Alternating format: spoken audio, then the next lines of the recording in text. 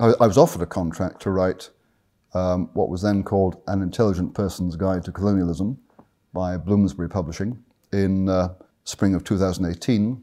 I produced the manuscript at the end of 2020. The deadline was 31st of December. I produced it at 2 o'clock on the 31st of December.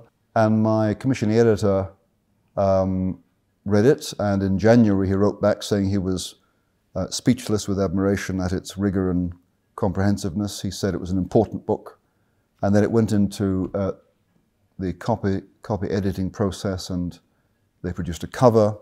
But then in March I got an email from the top of Bloomsbury saying that they were going to postpone publication indefinitely because, to use their words, public feeling is unfavourable.